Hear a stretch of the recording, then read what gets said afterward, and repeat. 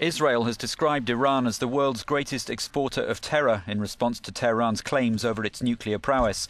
The Prime Minister was speaking after a series of bomb attempts targeting diplomats in Thailand, India and Georgia that Israel blames on Iran and its Lebanese ally Hezbollah. On Tuesday in Bangkok, a man carrying an Iranian passport lost both legs after a bomb he was carrying went off. Benjamin Netanyahu told the Israeli Knesset that Iran's terror tactics had been revealed to the world. Iran upsets the stability of the world, he said. It harms innocent diplomats in many countries, and the world must condemn Iran's terror actions and draw red lines against Iranian aggression.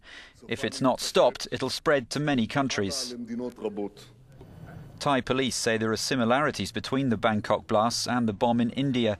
One security chief said the same type of magnet was found in both cases. A 42-year-old was arrested on Tuesday night at Bangkok International Airport. Another was detained after flying to Malaysia. The 28-year-old, seriously wounded after his bomb exploded, is still unconscious in hospital following a 10-hour operation.